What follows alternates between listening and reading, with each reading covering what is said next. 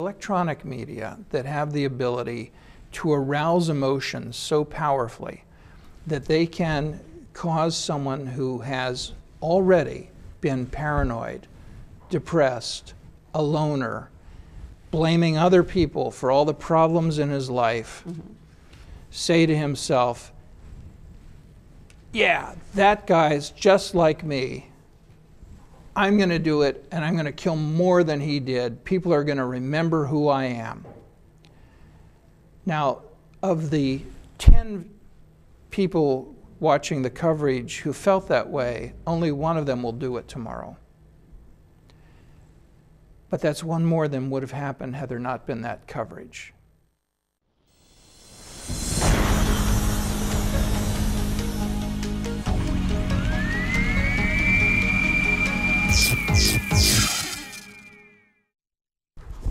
Hi, I'm Allison Hope Weiner, and welcome to Crime Time.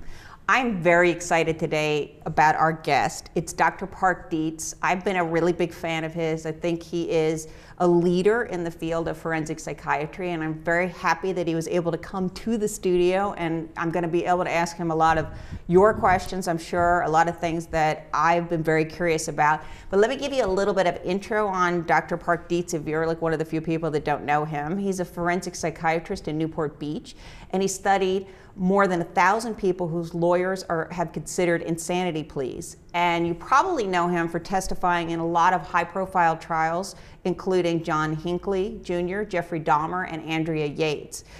And that's the Texas mother that was convicted of murdering her 5 kids, which really put him on the map in a bit of a negative way. But let me welcome you here today. Thank you. Thank Good you, to be Doctor. here. Thank you, Park. I am so excited that you're here. As I said, I'm a big fan, and there's so many things I want to ask you, but let me just get started right away. I think that, first of all, why don't you just explain quickly what forensic psychiatry is for our audience, just so they get a sense of what exactly it is that you do. The conventional definition is that it's the application of the principles and practice of psychiatry to legal purposes. And to some extent that's true. But really it is that aspect of psychiatry that is involved in resolving disputes. And my conception of it is that it's very analogous to the role of a forensic pathologist or toxicologist whose job is to help find the truth and present it clearly, nothing more. And you do your job a little bit differently than other forensic psychiatrists, and you've become kind of famous for actually going to the crime scenes. And how does that play into your final report on determining whether somebody is insane, or your medical report on somebody? How does that end up playing into it? Well, you know, the whole point being to get to the truth requires that we go beyond the bounds of what psychiatry traditionally does, which is to talk to people and believe what they say.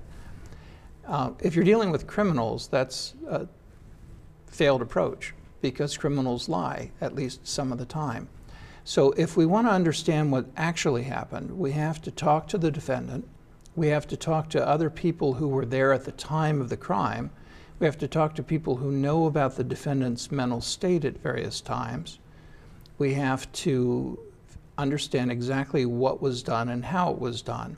And sometimes that can be better informed by visiting the crime scene or studying crime scene photos or videotapes, by actually inspecting the physical evidence that was seized. And from each of those kinds of activities, not all of which are conventionally done, there have been important clues that I've run into that have helped solve the case. Okay.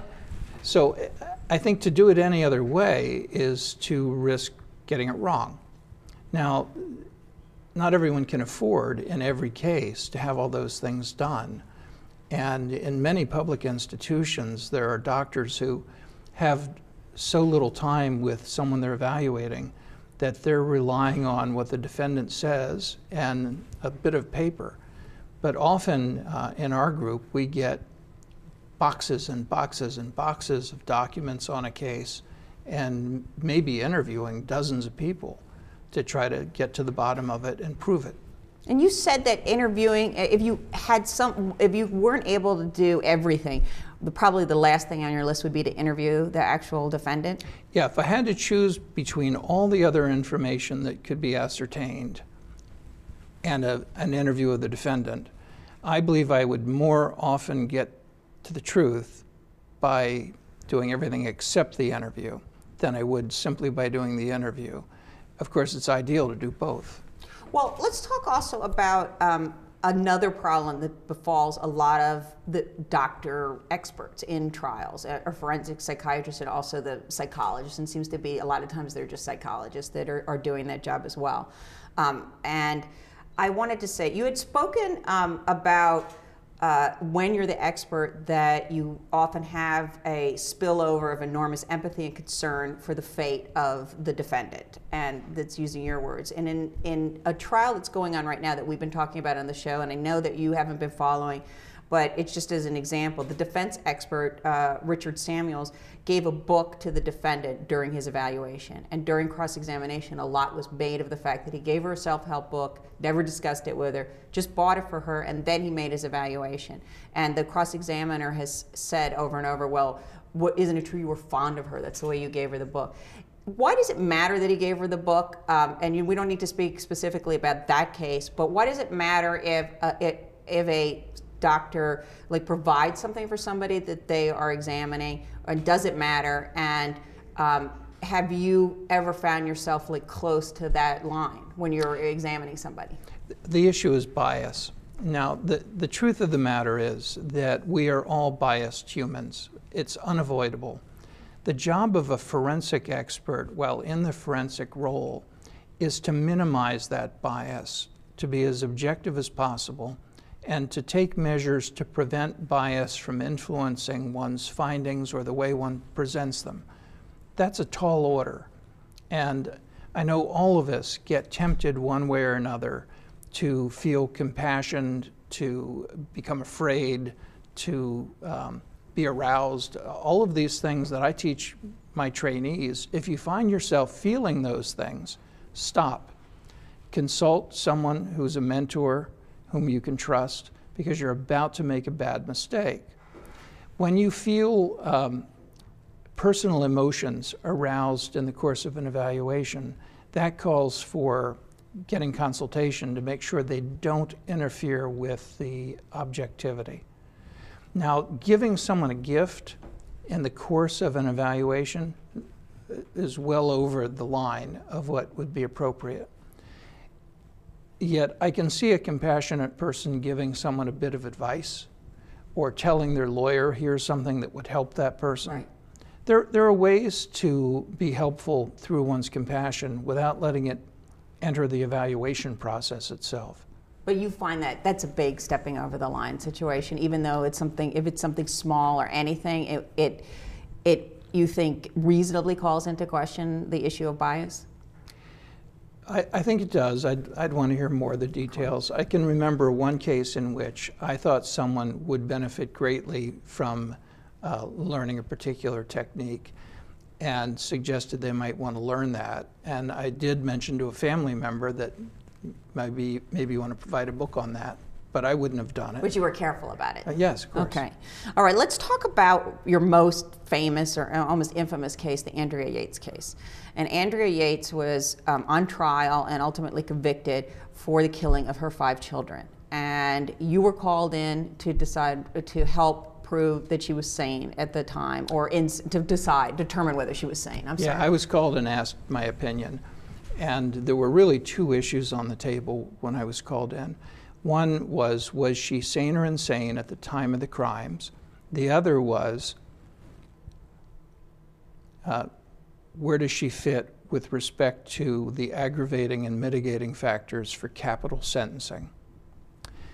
With respect to the sanity question, I did all the things I typically do to try to get to the truth of the matter. And in this instance, it was actually fairly simple. It wasn't a complex case in that it was 100% clear with no reason whatsoever to doubt that this was a seriously mentally ill woman. And that's step 1 of the analysis. Does she have a mental disease or defect? Every state and the federal government require that step. And so she met that step. Then step 2 is, if she was mentally ill, did that cause her not to know what she was doing? In other words, did she know she was killing humans? And did it cause her not to know it was wrong? Now, with respect to whether she knew what she was doing, there was never any question of that. She said always to everyone that she had killed her children, that she drowned her children, that she drowned each one of them as she named them. So there was never any belief on her part that these were vampires or werewolves or demons that she was killing. Did you ask the question, did she know at the time, or when she was telling her friends afterwards she was aware of what she had done? At the time, of course. So is there somebody that you were able to talk to that at the time she told them she knew they were her children? No, the earliest statements she made, and now it's a little fuzzy because it's been 10 years or whatever, she made early statements to the police. She made a statement to the 911 operator. She made statements to the early examiners, to her lawyers, which we're not privy to. But every statement that was recorded or transcribed and that we were able to learn about made it crystal clear that at the time she knew these were her children. So that was not in doubt. And she knew that drowning could harm them. So that issue, did she know what she was doing? 100% clear. Now then we get to the trickier issue. Did she know that what she was doing was wrong at the time? Now, in that respect, she didn't always say. You can interpret some things in more than one way. For example, when she calls 911 immediately, is that an indication that she knows it's wrong and that you call the police when something bad has happened?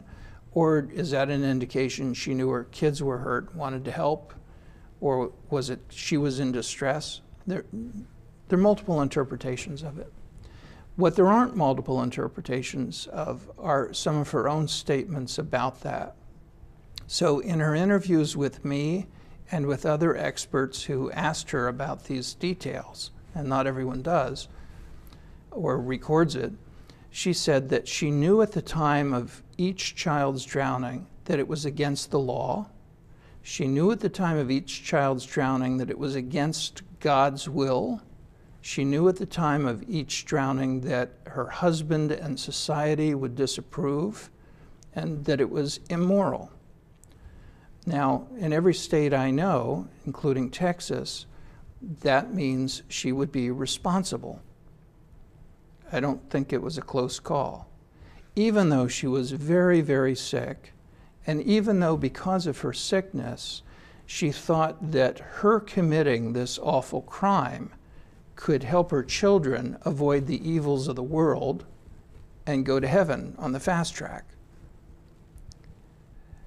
Now, if the purpose of the evaluation is how do we display compassion to a sick mother who's killed her children, then the outcome, of course, should be that she goes to a hospital. But that's not what the law asks. The law asks, does she meet this specific test? And under the test, she was legally responsible, which has the unfortunate name sane. So even people who are psychotic can be sane if they know what they're doing and know what's wrong.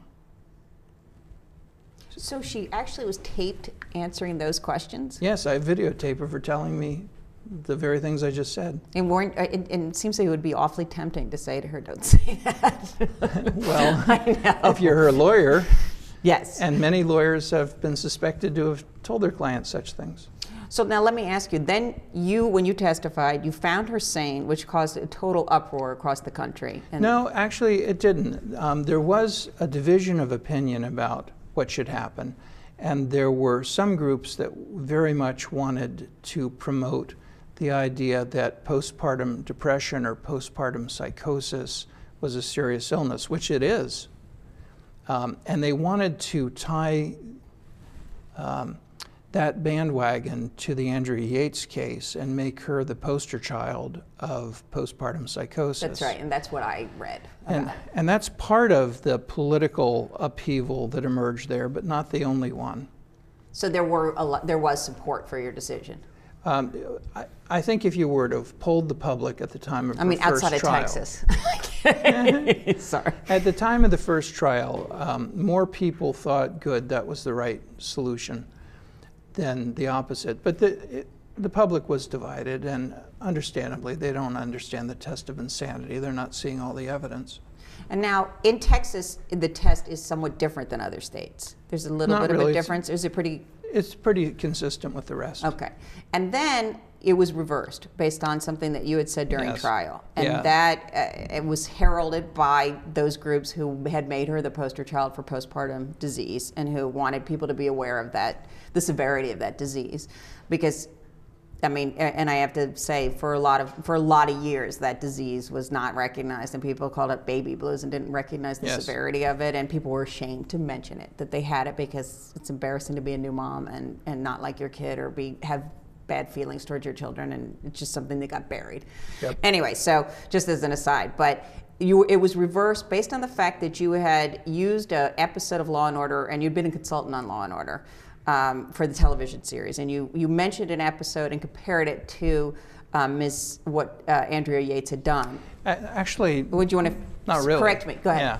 So what happened was, in that first trial, during cross-examination, after I'd already given the evidence, my report's there, everyone can see exactly what I found, the cross-examiner, her defense lawyer, wanted to try to show that I wasn't an expert on women's mental health, as if that were a separate field.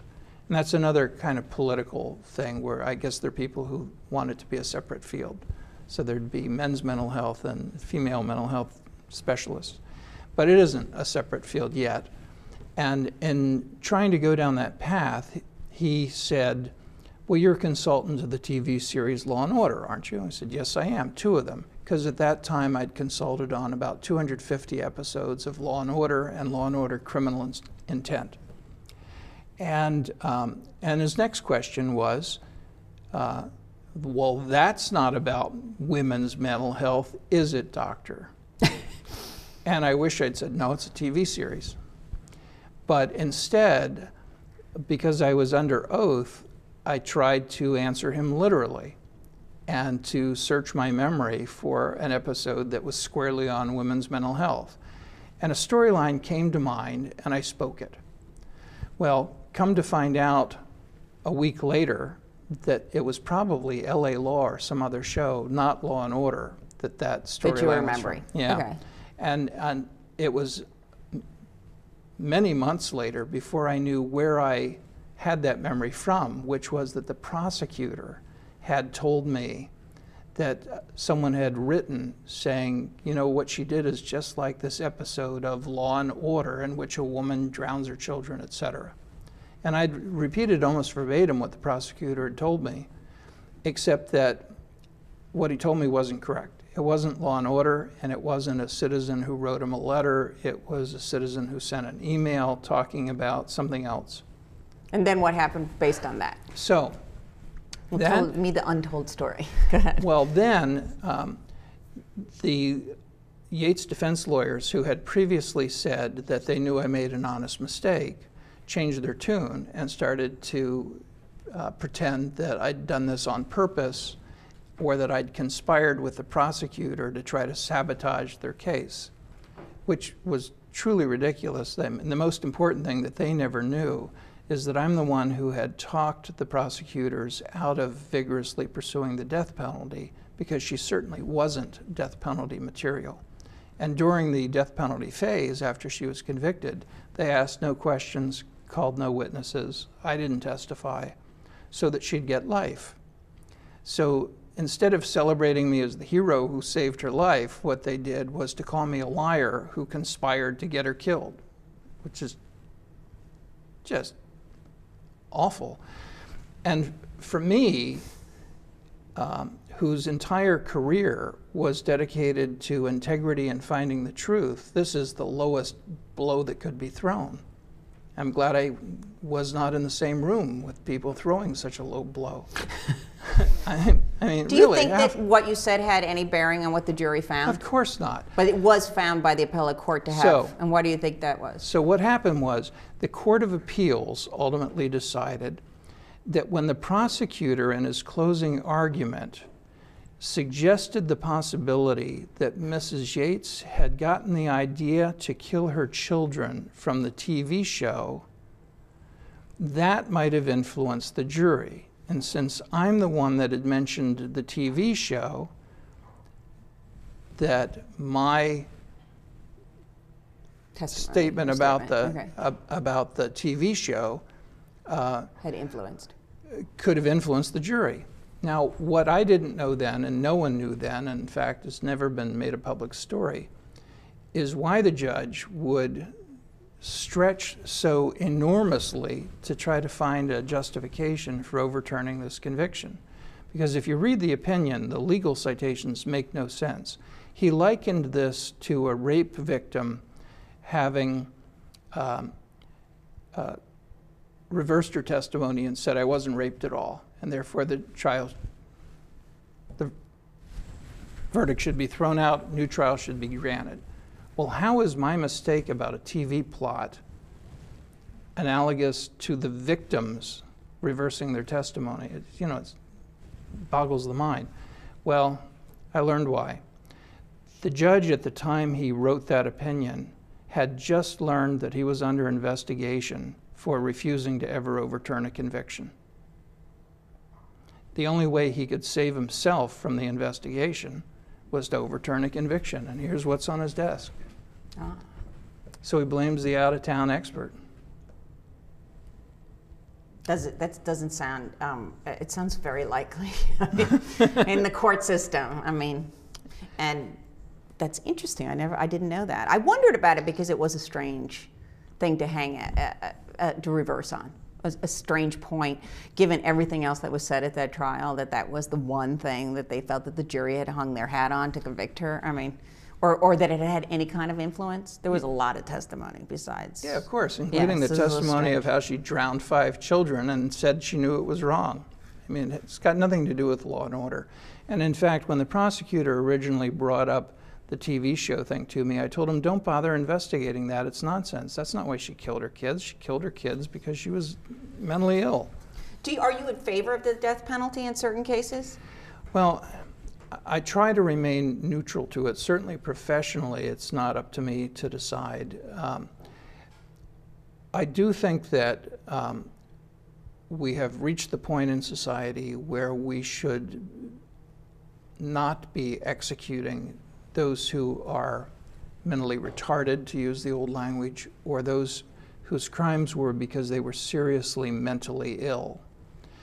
And we haven't quite evolved to the point where not executing the mentally ill is fully accepted. We have for the mentally retarded in the Atkins case. And I think we're getting to the right place with respect to that.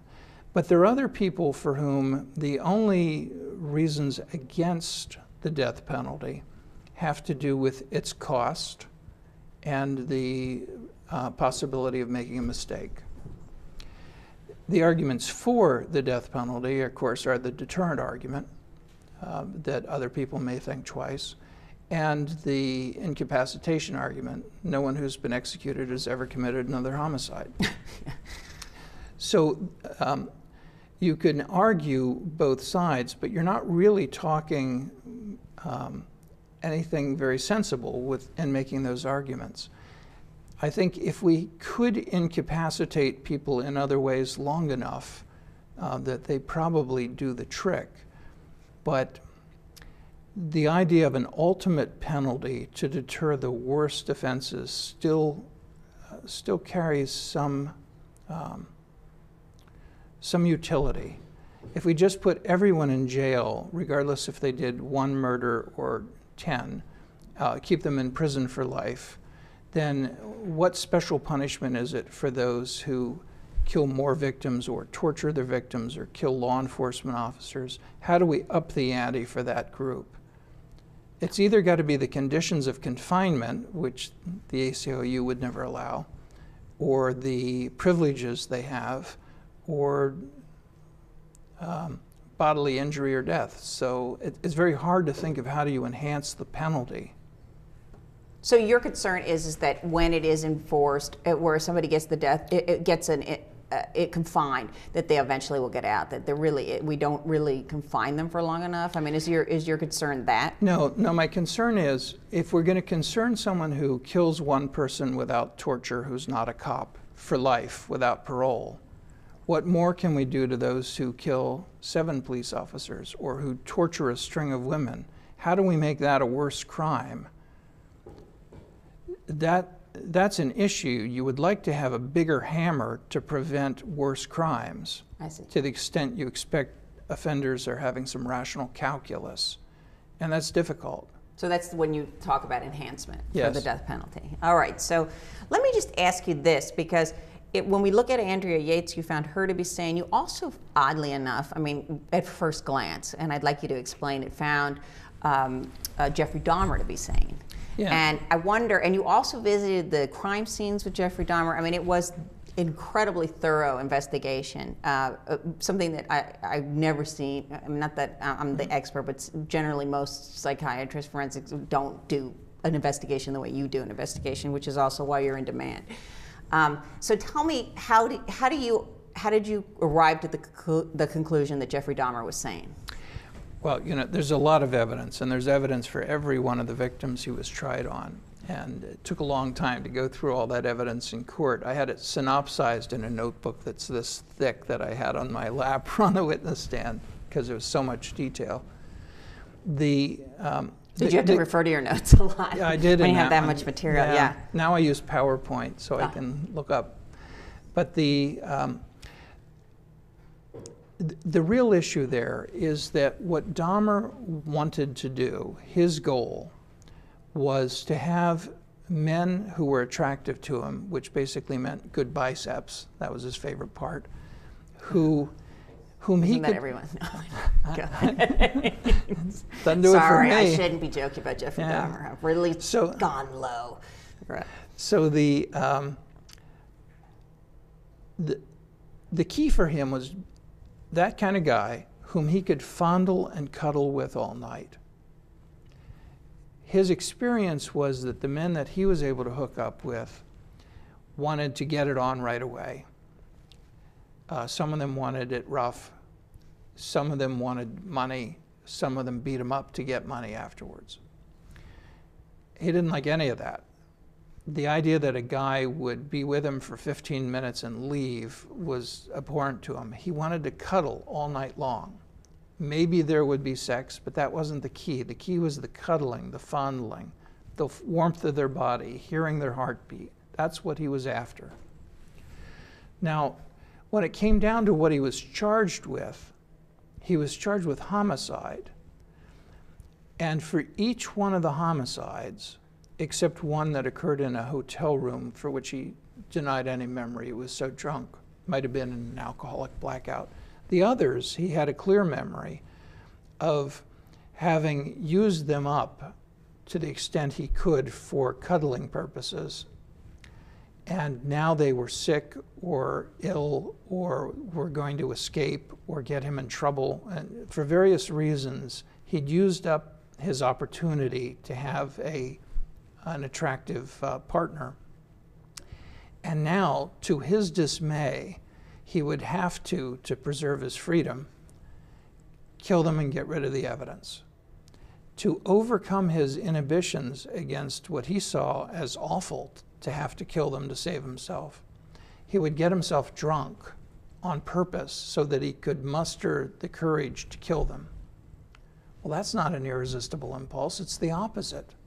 He had normal inhibitions against killing. He knew it to be wrong. He didn't want to do it, particularly not guys that he liked and who he'd used as involuntary lovers. So for him, the homicide was nothing like an insane case. It was a guy getting drunk to do something expedient and instrumental. Now, what about his sex life? His sex life was weird, no doubt about it. But at no point... Certainly for a man who likes to cuddle. Yeah, yeah. Yeah, but you see, what he mostly did with them was cuddling. Yeah, that is weird. To get them to cuddle, he would drug them. And when he could drug them in bathhouses, spend 4 hours, they'd come out of it, make a night of it. That was fine. He would have done that forever. If the internet had existed at the time, I think he would have met compatible guys and they would have cuddled and had a good old time. But he was trying it all the wrong way. He was waiting till closing at gay bars, and then whatever hustlers were left that no one else picked up, he'd take home. Well, these were not nice people for the most part, and that's problematic. So it's just the idea that he had to be methodical, or it's not that he's methodical, it's that he had an aversion to actually killing someone.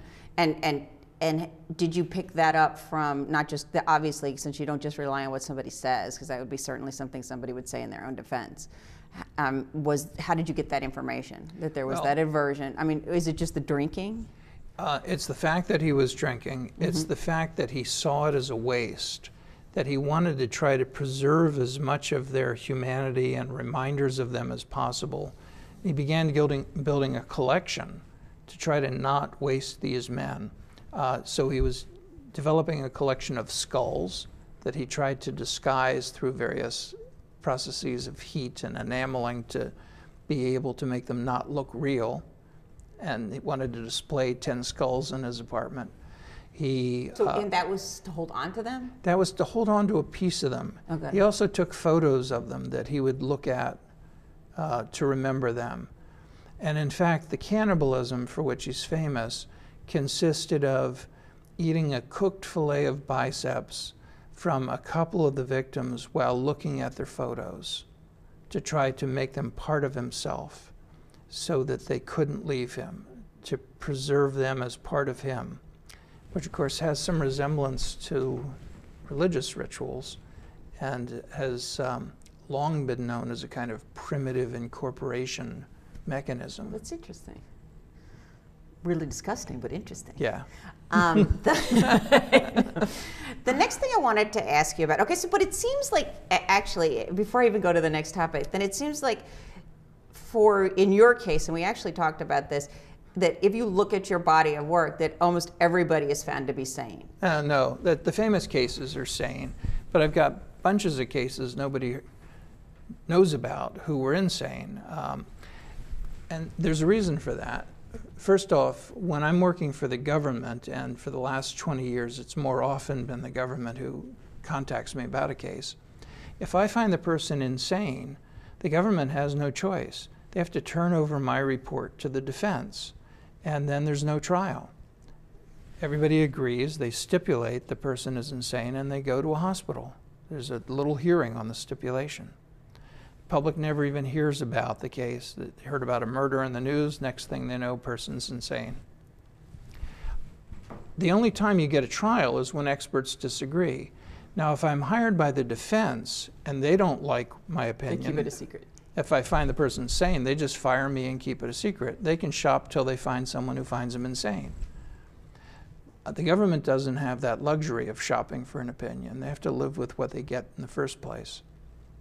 Most of the people who are in hospitals for the criminally insane were never tried. There was a stipulated verdict where both sides agreed this person's insane. Only the ones where somebody says they're not insane and someone says they are ever get a trial. So to the public, it always looks like someone trying to get off who shouldn't, because most of the time that's right. But I have seen occasional cases where there was an actual contested trial of someone who truly was insane, and the government's trying to prove otherwise. That happens too. Was it difficult for you to blend your medical background with the legal one? Because I find when I talk to doctors, they just approach things so differently than the legal system. And I wondered how you were able to understand and make that leap, because it really is such a different, distinct way of thinking about things. I mean, yeah. And I know that from my own family. Like when I speak to it, they just don't get it about how the legal system is going to define things. If I've made that transition, it's been kind of seamless, but I purposely avoided becoming an amateur lawyer. At the time I entered the field, there were a number of prominent people who held legal and medical degrees in several branches of forensic medicine, including mine. And I always thought they were kind of hacks at both. And I never wanted to be that. I always defined my basic sciences as psychology, sociology, criminology, and I had professional training in psychiatry and medicine, and didn't want to have too much depth of legal knowledge. So I know the tests the law proposes for what I care about. Sometimes I've read case law. I used to teach it. But I don't claim to be knowledgeable about the law. That's for the lawyers to instruct me. It's far more important that I bring into that courtroom background on the empirical evidence about criminal conduct than that I know about the law. All right, well, let me ask you also about what role the media plays in all of this. Because you actually, and it's not been covered very much, but as I was looking through, there was a small report where you talked about, it advised the media on how not to cover a mass murder killing or a mass murder situation such as Newtown. And you had a list of things that you told them, and it is absolutely contrary to everything they do. Yeah. Or we do. And it's something, I mean, I think in the last mass murder, the last most horrific one, the Newtown one, where the children were murdered, there was an effort by some in the media not to mention the killer's name. And that's about as far as they went, and it sort of only lasted a couple of days.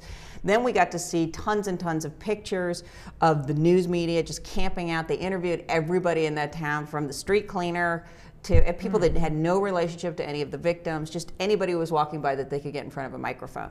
And on your list, you said, if you don't want to propagate more mass murders, saying that this kind of coverage could lead to more murders, I have to assume from that peg, don't start the story with sirens blaring, don't have photographs of the killer, don't make this a 24/7 coverage. These are all things that happen every single time.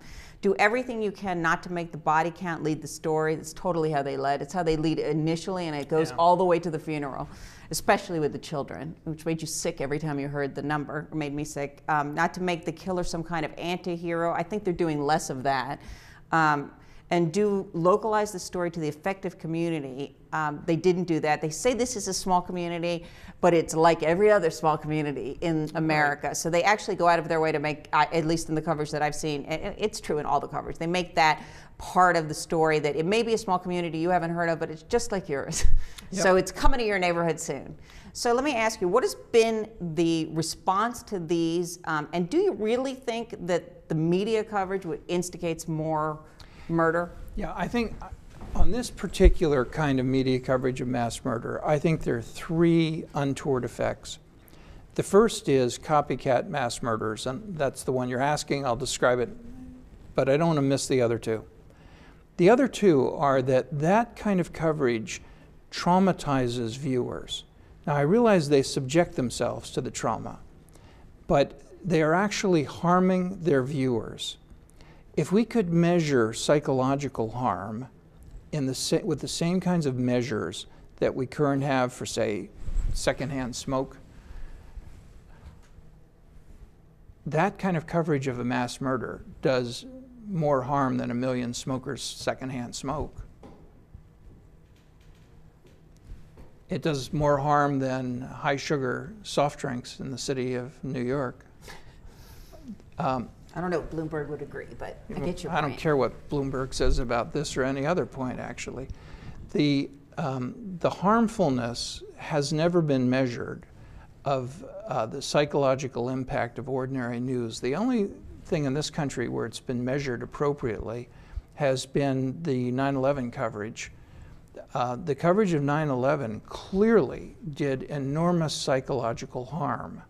Now, you could say that all of that is attributable to the criminals who committed the crime, or you can spread the blame between the criminals and the media who inflict the repetitive video and the repetitive emotional arousal, Or you can say that this is a kind of self-destructive act in which the viewer turns it on and watches and causes themselves symptoms.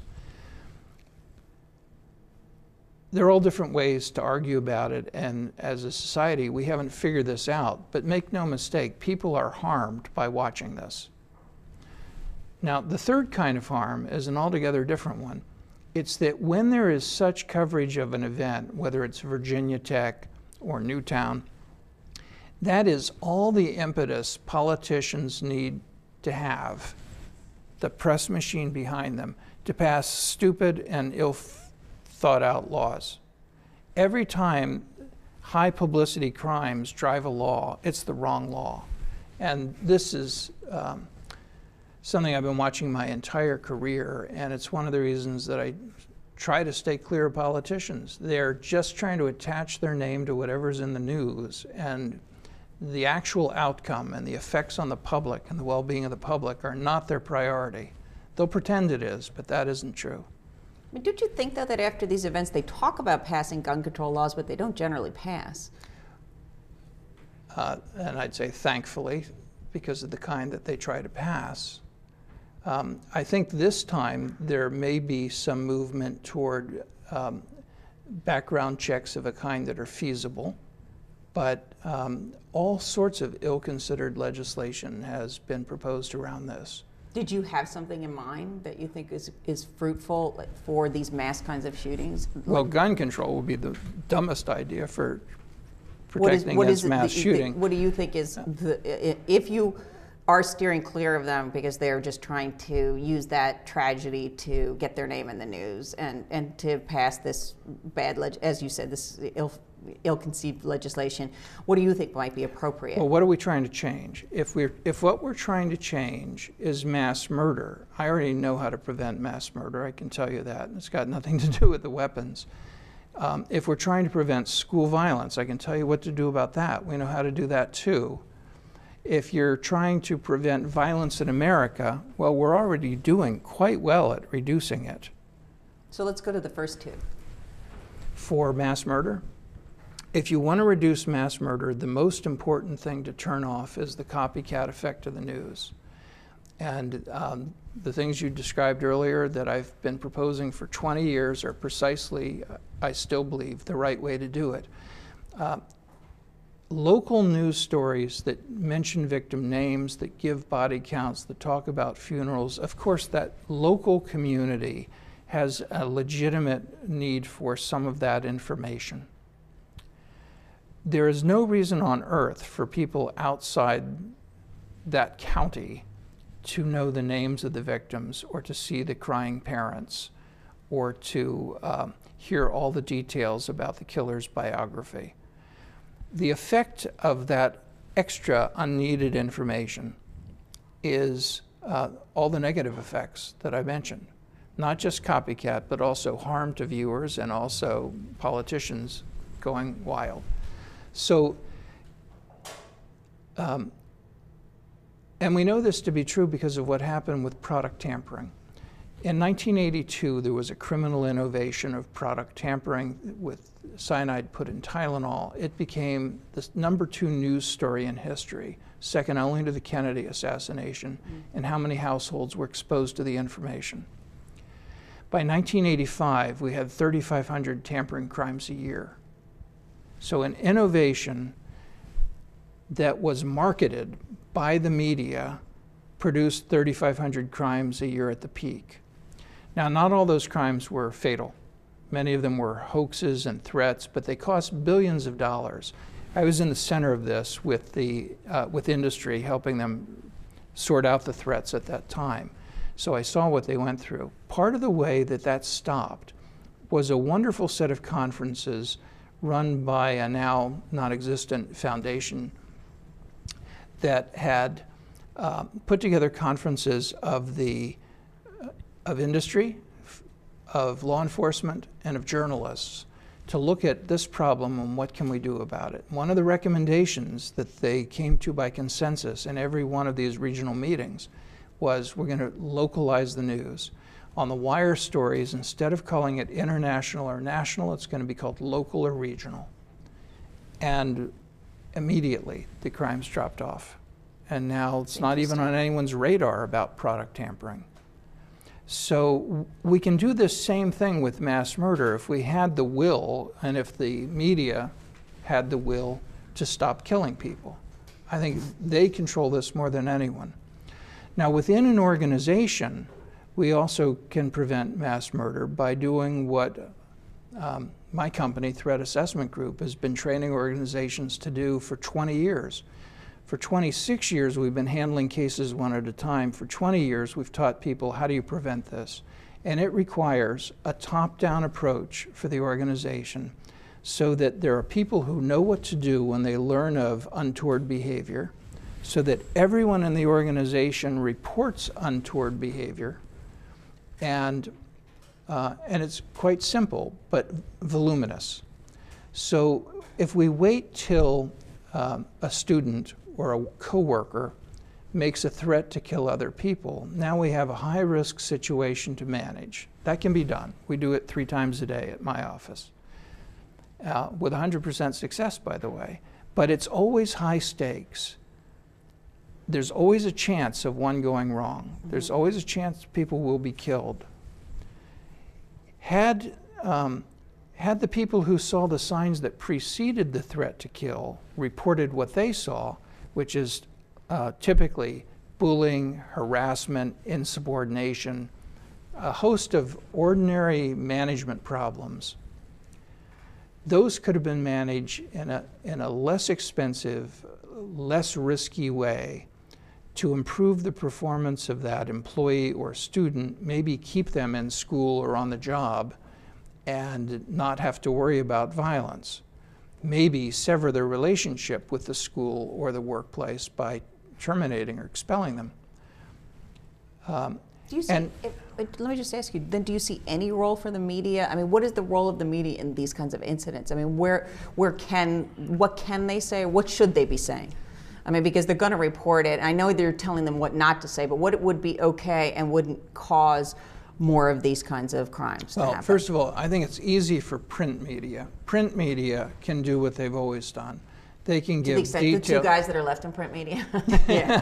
All right. That was the way to have thoughtful, verified, complete sentence coverage with minimal emotional arousal. Only when they started using color pictures did they get into danger territory.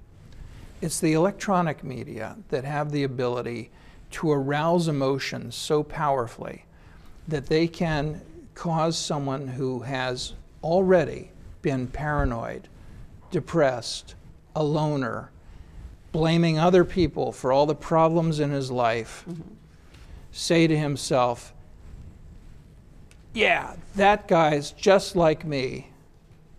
I'm going to do it, and I'm going to kill more than he did. People are going to remember who I am. Now, of the 10 people watching the coverage who felt that way, only one of them will do it tomorrow. But that's one more than would have happened had there not been that coverage. Because in every audience with these saturation level stories, there are millions of people who are paranoid, and there are millions of people who are depressed, and there are millions of people who are angry, and there are tens of thousands who are paranoid, depressed, and angry, and armed. And all it takes is 10 of them to identify with this guy and say, I'll do it tomorrow, to get one who does. So it's interesting. Do you think that the focus then by the media on gun control is to avoid having to focus on themselves? No, I think that they're carrying out an agenda that many people have. It's been part of what any of us with a liberal education were trained to think, and it's parroting what is supposed to be part of the liberal agenda. But if you actually look at the data and what we know about effectiveness or lack of effectiveness of gun laws, it would not support that approach. Okay. Let me switch to a different subject. something lighter, porn. Now, I wanted to ask you because you actually said something that's kind of interesting and about the role, I'll just ask you what role you think porn plays in creating violent offenders, and what is the relationship between a violent film, and sexual violence, and what is your study shown you of this issue? Yeah, well, because it's a little bit out there. I thought, a little bit different than what I would have guessed. Although one hazard not to guess anything you're going to say for fear of usually being wrong. you can't predict it. Well, on porn, I've got a couple things to say. One I've written, and it's part of the Attorney General's Commission on Pornography report. Which is available, isn't it, to Yes, the public? Right, it is. People can look that up. And there, it has to do with the health effects of the entire porn industry, which I think at the time I wrote that were very bad, that there were a lot of sad health effects. Now, you're asking me about a specific thing, violence. Yes. I don't think that Penthouse and Playboy have anything whatsoever to do with violence. I don't think that nipples make people kill. Okay. I do think that there is a kind of erotic stimulus that poses some risks. And the kind of erotic stimulus that poses some risks is the kind that helps to teach people to merge their lustfulness with their cruelty. Now, we don't actually know, and this is a topic of a 10-hour lecture, we don't actually know what causes people to find cruel imagery arousing, except that some people learn some of that. In other words, we could ultimately know that there are genetic vulnerabilities or hormonal vulnerabilities to acquiring this, but there is no question that there are millions of people who can be turned on by pictures of coercive sex of a woman bound and so on. What we would not want to do is to popularize any kind of stimulating imagery that would encourage people to take sexy women and cut them up or kill them. Now, the sexy women part is what's typically called the pornography. The tie them up and kill them part is what can be on the networks. So we've got it all wrong in how the rating systems are used and what's on network TV versus cable. We'd be far better off if we showed no violence on network TV and plenty of nipples, which seems to be happening on cable, though they still have even more violence. The issue is that my wife's going to be mad if I don't say genitals, male and female. Okay. So the problem is the merging of the two. So back during the Pornography Commission, I asked Jack Valenti, who was very powerful in Hollywood, what would he think? Would he take back to the industry a simple proposition? The proposition was a cooling off period, that every filmmaker would agree that we would have a 1 minute or 3 minute, we can negotiate, cooling off period between that part of the movie that will give 80% of the males an erection and the time that the women is tied up or slaughtered. Let's just not make it sexy to bind, torture, or slaughter women. Could we do that? He blew me off. That's all I was asking for there, and that comes from a lifetime of study. Is that something that you asked for when you're a consultant, if you're consulting on, say, Kiss the Girls, or do you talk to the, on some of those movies that depict a murder, do you talk, and there's girls being bound up in that and having, being forced to have sex, is that something that you would insist on if you're helping to be a consultant? Besides the realism of it? It depends on who I'm talking to. If I'm talking to someone who actually has control of that, I would try to push for it. But I don't get listened to about everything I advise by the media or by All right, producers. I'm sorry, I interrupted you. Yeah. We're talking about We were talking before. I think it's this Alfred Hitchcock formula from Psycho of turn on the man and then kill the woman that's the problem. I just want to separate those two. And that's because I know that some sexual sadists who commit vicious crimes acquired their taste for at least aspects of what they do to women from various media portrayals. Now, not always ones you'd label pornography. I wrote an article with a couple colleagues called Detective Magazines, Pornography for the Sexual Sadist. What we found, and this was just from case studies, is that some sexual sadists acquired their taste looking at the covers of detective magazines, which had attractive women, typically wearing lingerie, who were tied up and being threatened by a man. And that was a very sexy image to sexual sadists, and they'd use that for masturbation in childhood. So isn't that a chicken or egg, though? I mean, like, what came first? Well, it is to some extent. But this article made the case well enough that that industry overnight changed, so that from that point on, detective magazines had as their standard cover imagery, sexy woman with a gun, which was absolutely a step in the right direction. Now, it's true that people seek out their pornography, they seek out their media. It's not random which teenagers pick violent video games or watch violent movies, or will sneak to get violent things they shouldn't be looking at. They choose that in part, and so that does create a big chicken and egg issue. The research on the effects of media on aggression, and typically they're not looking at anything that matters, they're looking at whether you'd hit an inflatable clown balloon or something of that sort, because it'd be unethical to do the real experiment, which would require showing thousands of sex offenders slasher films. No scientist could ever get that past an IRB, but Hollywood does it with every release. You see the problem here? Yeah. It'd be unethical to do such a thing. I just have problems with telling people what to do when they're creating art, based on the fact that a small percentage of their audience has a proclivity to read it a certain way. And that's that. When you say it to me, my mind goes right there. Yes, because the concern is that government would try to tell them what to do, and government shouldn't.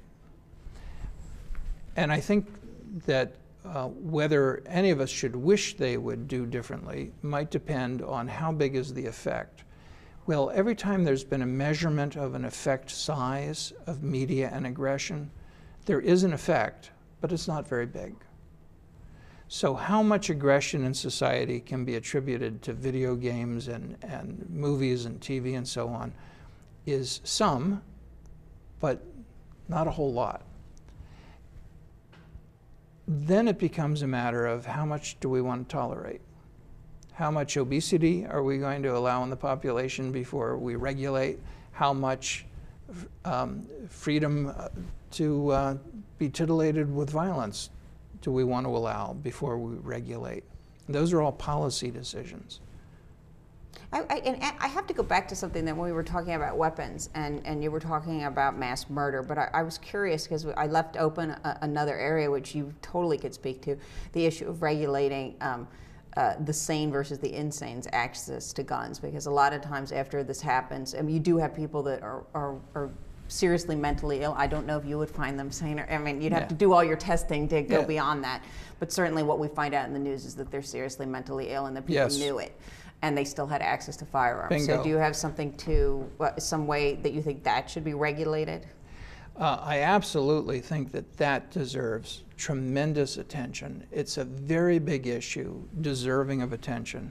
Now, I'll tell you about the first study I ever did of this. I wish it had been done well enough that I had published it, but I just sent a bunch of my law students on a field trip to the Hospital for the Criminally Insane, where I had them take the federal firearms form, the yellow form every gun buyer has to fill out, and ask the questions on there to men currently incarcerated because they had been adjudicated mentally ill and dangerous to self or others. And I had them ask the questions. And one of the questions is, have you ever been adjudicated mentally ill or dangerous to self or others? And all of the incarcerated mental patients said no. This isn't the way to screen for it. No. I'm fine, right? Well, it's an interesting thing because it seems, I mean, it just seems also that once they are adjudicated mentally ill, then some states take away their firearms and some states don't. And to me, that seems like a really easy fix. I mean, where it just to err on the side of safety that you don't get that right back. I mean, there are other rights. We take away a felon's right to to own a gun. We take away his right to vote. I mean, it seems like there could be some regulation once somebody is adjudicated to be mentally insane. Well, I would say that's too high a standard before we limit gun rights. That's a very small percentage of the mentally ill who would ever meet that standard. So what's the right one? And that's where we're going to have difficulty, is finding the right standard and the right way to do it. Having been committed to an institution or put on a 72-hour hold, maybe a lower standard that would be better. But even there, it's sort of random when someone's going to call the police or call the mental health system and get someone committed. There are many, many mentally ill people who've never been picked up on a mental health hold or committed and who shouldn't have arms. But it brings us to another question, because it's not just the mentally ill. I mean, if I were the emperor, we would not allow firearms in the hands of people who were mentally ill or drunkards or drug addicts or who had no capacity for rational decision-making for other reasons. But we wouldn't allow those people to vote either. What if we were to simultaneously strip some people of the rights to speech and voting and firearms? Could we ever agree on which criteria? Should someone be capable of voting but not capable of owning a gun? How could that be? Do we let the mentally ill vote but not own guns? I think we've got a lot of homework to do if we're going to take away rights guaranteed by the Bill of Rights from some of the population. And we're going to have a hard time reaching consensus on who should be permitted to vote and own guns. It's just a dangerous slope. I mean, there you go into the law as opposed to the mental health. Well, we have come to an hour. We actually went a bit long because it was so interesting, and I really wanted to, like you said, we could probably go on for days. There's so much to cover. I really appreciate hearing what you had to say. It was really interesting, and I appreciate you coming here because I learned a lot, and I know my audience learned a lot, and it just lets us step back and realize that it's not as simplistic as we think. And the way these stories, these really high-profile cases that you've been involved in have been covered bear very little resemblance to what actually happened. When I sit here and listen to you talk, my questions are based on what I read and what I've seen, and I'm off base a lot of the time. You know, Roger Edelman, who was the Hinckley prosecutor and who really taught me a great deal about how to go after finding the truth, told me before that trial began, have someone save the newspaper clippings for you, but don't read them during the trial. You don't want to be biased by the news and misled by the news. And what I found reading the stories afterward is that the news gave a story with the same names and dates and places, but it was all wrong. And that's been true of every high-profile event I've been around, and that's maybe 30 of them, that the news got names, dates, and places right, but not the real story. Well, it's a good lesson for the audience to realize and to view, and something that we try to focus on in both of these shows, to look at the news and from a very critical eye and wonder about different things that aren't substantiated correctly. I mean, and just wonder more about everything, be more critical. So thank you. It's terrific to look behind the news. I compliment you on doing it. Well, thank you, and thank you for being here, and thank you guys all for watching, and we'll see you next week on Crime Time.